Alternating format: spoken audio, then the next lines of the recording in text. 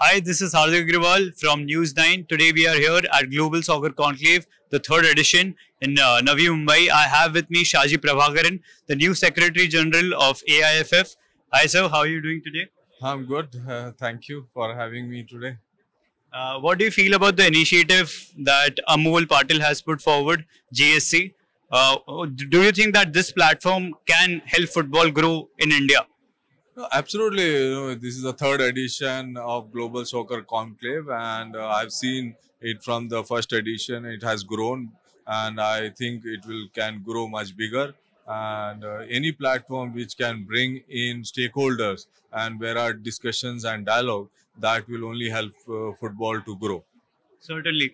And sir, as we know that Indian football was not at a good stage in the last few days, but we certainly know that the governance is in better hands now. So, as you are the new Secretary General now, so what can we expect from the future of Indian football? I think Kalyan Chobe becoming the president and a lot of eminent players coming in, becoming part of the decision making board, and we have an entirely new team. I'm greatly looking forward to working with each of them, and whatever we have to do for the betterment of Indian football, we have to do, and we have to take along all the stakeholders. We need to have more consultation, more dialogue, and then take decision which is for the good of the game. And I believe that we will have a greater support from the government of India and also from different state governments as well.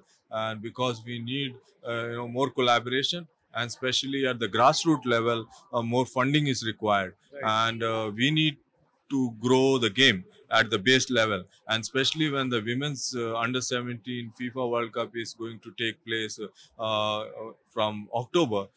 We want to see more girls playing football, and this is a fantastic opportunity, and we want to focus more and more on women's football as well, and really give them a better platform, better opportunities, and whether to see like how our players more and more can go and play in the European League, and there is already three of them are playing now. Right.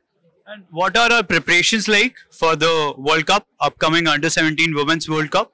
I think it's going fine. I have not had have any discussion because I have not formally joined it. Therefore, once I have an official meeting with the LOC, then only I'll be able to comment. But I am absolutely sure and certain that they are working with their best effort, and their plans and preparations are going in full swing. And I have no doubt that we will put up a great show, and it will be a great success, and and we will again exhibit that India is a great country to host a global event of the scale of FIFA Under 17 World Cup and much bigger events.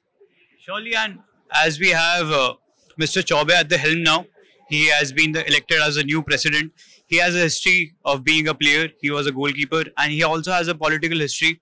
He's a leader in BJP. So, do you think that that particular mix will help the Indian football, AIFF in particular, in the coming years? Yeah, I have no doubt, and that is why I have joined him and becoming part of his team. Right. That confidence I have, and I believe in Now, him. as a player, he would be taking decisions in a better way. He knows what the player feels in a particular situation, what Indian football needs, because he has been through that.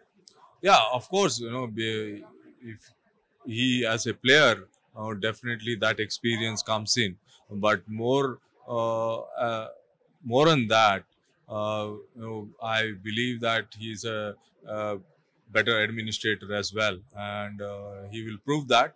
I have no doubt, and that experiences of him as a player, as a political leader, also will be of help to Indian football, and I'm greatly looking forward to working with him, and together along with all the member associations, our different stakeholders, ISL clubs, I League clubs, and all the clubs in the districts, and our partner FSDL.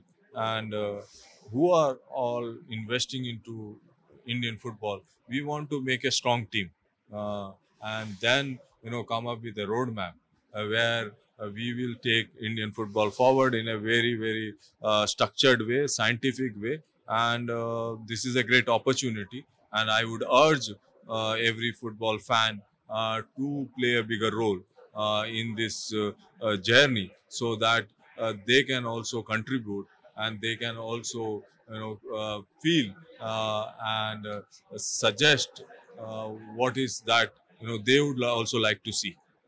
Also, as we are talking about Indian football has had a very vibrant domestic culture, but since the inception of ISL and I League, that has gone down a little. As you were mentioning earlier in the speech today, that we were at our peak in 50s and 60s, but that rigor waned down in the last few decades. I think ISL, I League have only added some strength to Indian football. So therefore, there is no way ISL or I League has played any role which has impacted negatively. It has only taken Indian football to a better level. But then we need to see how we can structure everything in a way whereby there is football takes place from village to the city to the capital, and we need to have more clubs. And as we need were to talking about promotion and demotion today, so even that needs to come into. Yeah, I'm sure that is already there is a roadmap, and how we will implement, and that I'm sure this will come. And right now I cannot comment on what would be the structure, when it will start, and what level, and how many clubs. Those are the discussion we will leave it for other day, where we will sit with all the stakeholders and then decide together, so that everyone is party to, everyone feels that they have contributed in putting something which they will have to take forward. And in the US and even in Europe, we see that university football and university sports play a crucial role in the success of the sport in that particular country. So, can we expect Indian football to grow by the means of university and colleges? Like, can the universities and colleges act as a feeder route to the teams, to the clubs, to the national teams for players? See, our university sport structure right now is not comparable to what is in Europe or in US. But then there is a huge opportunity. But how can we, inculcate that culture in our system? Yeah, we need to have discussion with those stakeholders who are, running the university sports, and we would like to collaborate with them as well. Right. But right now, I cannot say anything how that will happen, because we need to sit on a table and see how the university football or college football, school football, and can be structured. But there is a huge potential in all those areas. We can only move up. Right. And do you think that if this happens, then the commercialization aspect that is missing, like Indian football is not able to attain the commercialization that it deserves? People are watching European football, but not enough Indian fans are coming to watch their Indian teams play. So do you think that through colleges and universities, those crowd that will be coming from colleges and university can act as a medium for commercialization? See, that's a no doubt we have to improve the commercial aspect of football, and that's how it will become sustainable. And for that, it's not about university or a college. It's about community, and how big is our community and how they are engaged. And that is where we have to work out a plan, strategy, and where the clubs will play bigger role. And it's not that directly you work with a university and then things will change. No, if the clubs have to become fulcrum of that community, where the fans can grow in bigger number. So there are bigger fans base also there today, but then these numbers have to grow bigger and bigger. Right. And some of the clubs are quite good in terms of fan numbers, engagement and all. But then across the club, it also need to go down to I-League club and then below also. Even the community is size is smaller, but then as long as that community is involved in with the club, that's how we will grow football. And the atmosphere will be there. Even in a local village match, if 200 of them watching and supporting the team where they belong, that creates an environment. So that is what we need to